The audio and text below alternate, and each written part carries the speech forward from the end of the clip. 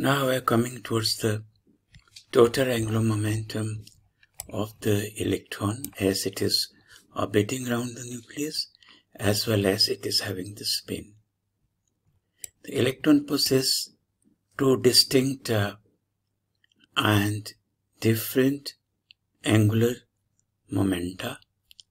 Orbital angular momenta, because of orbiting around the nucleus, it is L vector, and because of spinning, there is a spin angular momentum S vector. And both having the different directions. What about the total angular momentum? Because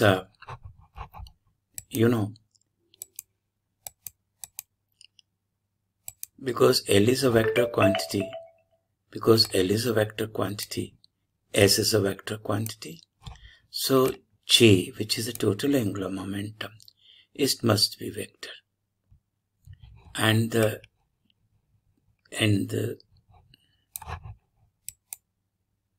So J vector must be it is a vector addition of L vector and S vector. And we know very well L vector and S vector are quantized. Therefore, J vector must also be quantized, having space quantization. Okay. Also take so J magnitude also takes certain definite values like L vector and S vector mod. So in a similar way, as L vector mod was root of L into L plus 1. S vector was a mode of angular momentum due to spin. It was equals to root of spin quantum number small s into S plus 1 and then H cross. So that's why J will also take the same pattern, same value, same type of values. J into J plus 1 and root and H cross. And similarly, the Z component of the total angular momentum. Now, JZ will be equals to Z component of the total angular momentum, mj into H cross. And what about mj? There's a question. So mj similarly having 2j plus 1 values. Okay. Now what's allowed values of J? Jz in magnitude, Lz plus Sz, substitution of the values in terms of magnetic quantum number, H cross cancels out. And we know very well what about the maximum value of M. Because M is, magnetic quantum number. Its value varies from minus L to plus L. So plus L is the maximum value. And spin maximum value is half. So mj maximum value will be L plus half. Already I explained the various mj values, minus j to plus j. And mj maximum is what? This j. So substituting here, so j is what? Total quantum number. Total quantum number is orbital quantum number plus 1 by 2. And the other values must change by unity. So the other values. And it can be shown J having not all the values. So it can be shown that J having only the two values. This series terminates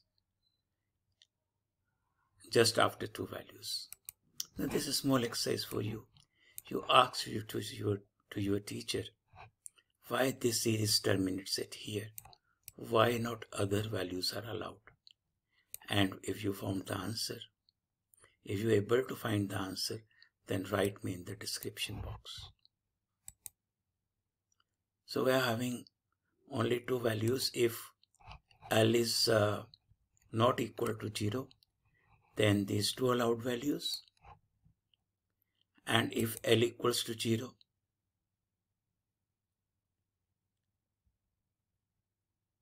these two values, and if L equals to 0, then only one allowed value, which is 1 by 2.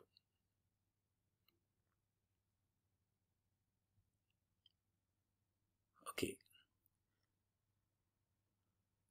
Now, thus electron spin S vector can have only two orientations with respect to angular momentum.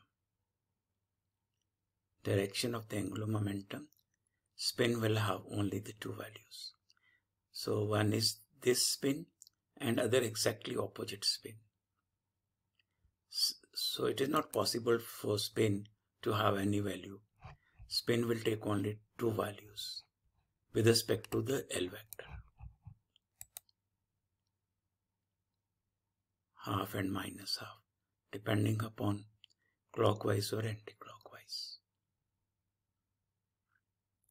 Let me take L equals to 1. Then angular momentum mod. S mod becomes, this spin is half, 3 by under root 3 by 2 into h cross. J value because J is L half and L minus half. Substituting the L, first of all, we take L is 1. So J, there are two values of J. So we take first of all 1 by 2. First of all, we take 3 by 2. Then we take 1 by 2. So for the up spin, J is L plus 1 by 2. J value is, what? J is L plus 1 by 2 and L equals to 1. And J is 3 by 2 for the up spin. And J 3 by 2 for up spin. J is the quantum number, total quantum number. 3 by 2 for the up spin. And magnitude of the total angular momentum will be root 15 by 2 into h cross. So this is root 15 by 2 into h cross. It is made up of two vectors. Orbital angular momentum vector, okay, and spin angular momentum vector. Now for the downspin, for downspin J is equals to 1 by 2. Quantum number, total quantum number. And angular momentum will be in that case. Okay. So this is orbital angular momentum, spin angular momentum.